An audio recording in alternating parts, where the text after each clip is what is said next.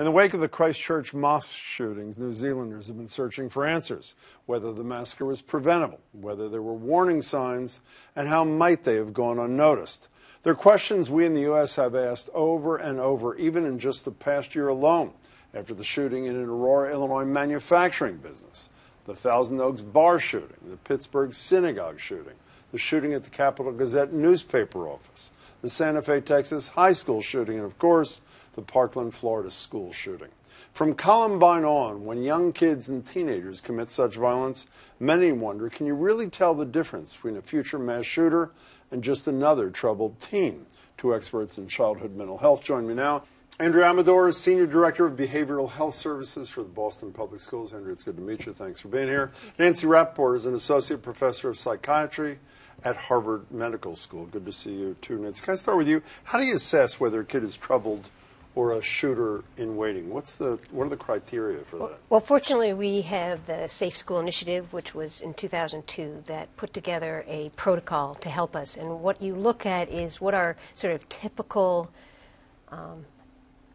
immature behavior, and then what are more troubling kinds of behavior you have. So troubling kind of behavior can be increased agitation, focus on mass shooters, early signs of psychosis. How do you know when it crosses the line? The most important thing is context and getting multiple informants. So multiple informants means asking the teachers, the principal, the family, the friends, and putting together a composite report. You know, you took a very interesting angle on this that I had not thought about before. First of all, it seems your bumper sticker, you didn't call it, is sort of respond but not overreact. Is that a fair? Perfect. Okay, yes. Well, you can use that if you want. And what your thesis here, I think, is, which I hadn't thought about before, as I say, is that the assessment process alone, if not done carefully, can do colossal damage to the kid who is just troubled and isn't a shooter in waiting. That's what you're concerned about, right?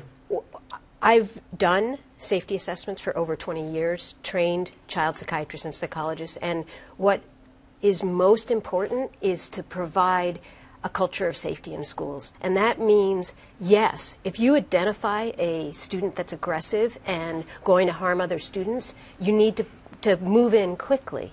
But if you miss, often what happens is we have kids that just do stupid stuff. And I'm not saying that we should endorse that, but you might have a kid who makes a hit list. But they did that because they're immature and they didn't realize it. Or they talk about blowing up the school. And if you're not careful, you can make them worse, stigmatize them all. Is she on to something as far as you're concerned? You've been doing this 20 years here. Yeah, absolutely. School safety starts with school climate. It starts with relationships with kids and families. It starts with understanding and knowing our kids. So when something does happen, we have a good relationship when we understand that child's behavior and can see if that's different from what he typically or she typically does. Do we have those kind of relationships in the Boston Public Schools? I mean, are there enough dollars in those schools for there to be human beings to foster those kinds of relationships? Absolutely. The Boston Public Schools has been committed for several years to creating safe and supportive schools.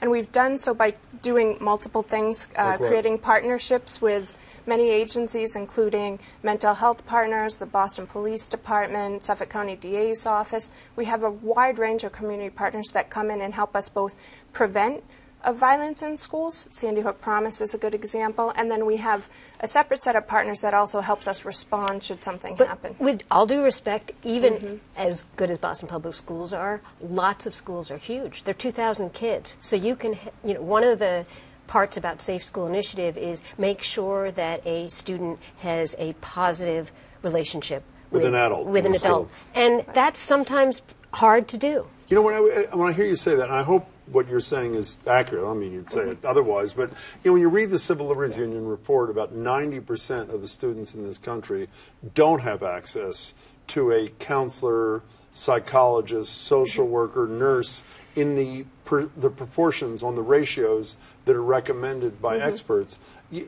What people like me come away with is say, you two have a great idea, but it's not real because we're never going to fund enough of those kinds of people to make those kids feel supported and safe. Well, what I'd say is what's grave concern is that we are pouring money into metal detection, and what we need are human detectors, and human detectors are caring adults that can track when kids are struggling. But how do you say, Nancy, I think the problem with this, and I'm not an expert in the area, needless to say, is when you go to a parent who's scared to death that their kid's unsafe, I assume, and you know this if I'm right better than, if you say I have a metal detector, they may not like it. That's a tangible kind of thing where they can nod and say, okay, I'm not crazy about it, but at least there's that, or there's a cop, or there's a something. When you say we're going to build relationships with an adult, I appreciate that. It's a touchy-feely, I mean, I support it, but it's harder to digest. I can appreciate that, but there are no studies that tell us that putting in a metal detector actually makes kids safer. There is a lot of research that shows that